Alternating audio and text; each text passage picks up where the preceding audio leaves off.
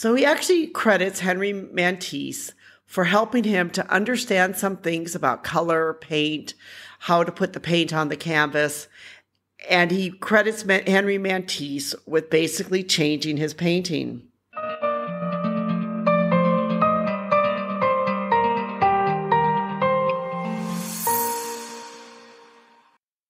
Hi, this is Anita with 5 Minutes with Art. Today I want to talk a little bit about Mark Rothko, a great American abstract expressionism artist, but also in particular his relationship with Henry Matisse, the French artist. In 1954, Mark Rothko painted a painting which was called Homage to Matisse. Well, this is interesting because throughout his life, Mark Rothko was known to be a bit kind of as an artistic radical. He never really saw himself as being as one group or another group. He saw himself as being an independent painter. But yet in 1954, he painted this painting, which he called Homage to Matisse. And this is labeled very different than many of his other paintings, which just had numbers on them, like number 7, number 6, and then they would simply have the color after that. But this painting was his personal tribute to the French artist Henry Matisse. And it was a painting that he held on to for a long time and kept his possession because it was a painting that meant a lot to him.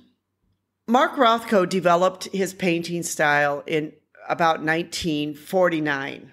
But it was also known that during this time at the New York, the Homage to Matisse had a very personal meaning to Mark Rothko.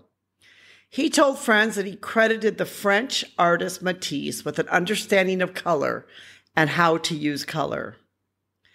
He was also known to tell some of his friends that he owed a lot of his success and the way he was painting and the understanding of how to use paint to Henry Matisse and how he used the color.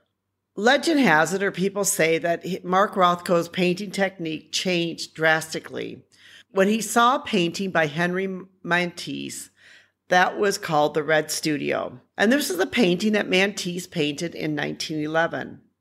In 1949, in the New York Museum of Modern Art, they had an exhibition of Henry Matisse. And in that exhibition was this painting called The Red Studio.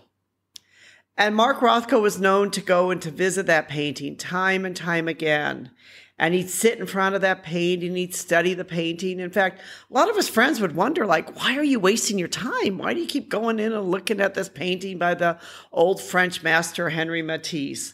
But Mark Rothko said, you become that color. You become totally saturated with it as if it were music. You remember when I used to pass my days at the Museum of Modern Art looking at Matisse Red Studio? Why, always that and only that picture? You thought I was wasting my time? But this house you owe to Matisse Red Studio. And from those months and that looking every day, all my paintings was born. So he actually credits Henry Matisse for helping him to understand some things about color, paint, how to put the paint on the canvas. And he credits Henry Matisse with basically changing his painting. We do know that in 1949, after this exhibition, and after he spent time looking at the painting by Matisse, that his style drastically changed. And we have now the style which Mark Rothko is so famous for today. That's what makes this painting, the Homage to Matisse, such an interesting painting, because it really does show what he thought of Henry Matisse and how much he credited him for his success as a painter and for understanding color.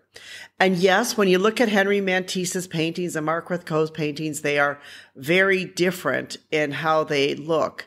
But if you look at some of the background color and how Henry Matisse applied the paint, you can see some of the similarities and some of the techniques that they both used.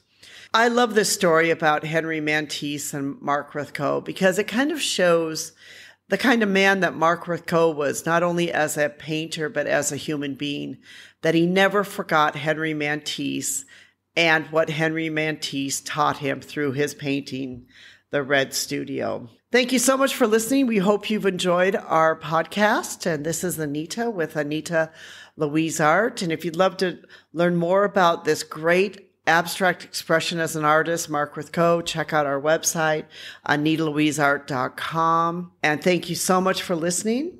We really appreciate you. We want to thank our crew, in particular Rico, that helps us put together these podcasts. And we know that without them and without you listening, this would not be possible. Thank you so much.